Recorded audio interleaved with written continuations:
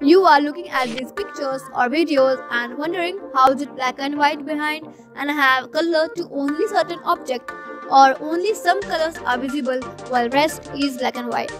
And if that's the case, do watch the video till the end, cause in this video we'll be doing that color pop or color isolation effect in Filmora 11. So let's get started.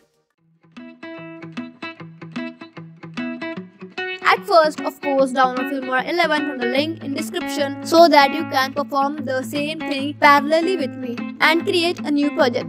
Once done, import your video or image file. Now drag it into the timeline. The process is same for image and video, so you may apply to any of these. Now click on the clip and go to Effects panel and select New Blue Effects tab. You will have to download it if not already there, and you will need to also purchase the license of Filmora 11 so that you can use this without watermark and export it in 4K or so. Now go to the New Blue filters and scroll a bit to find selective color. Drag it down in the timeline either on a new track or on the clip. Now you can select a preset and then pick a color you want to be highlighted.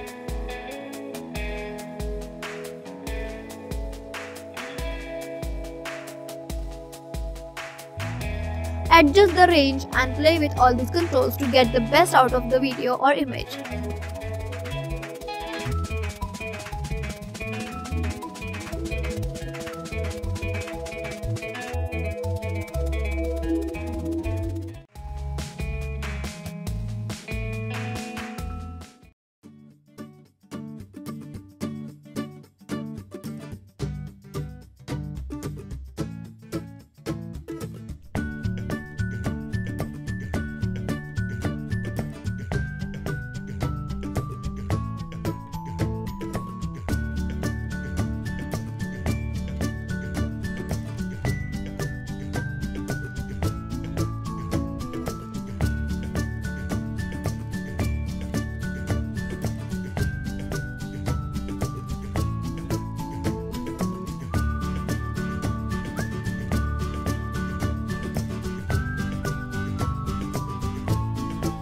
Now you can export your video, but before that, don't forget to purchase Filmora 11 or download it from the link given in the description so that you can export without any watermark.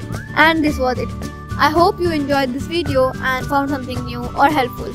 If so, do hit the like button, share and subscribe. And I'll meet you in the next video. Until then, thanks for watching. Bye.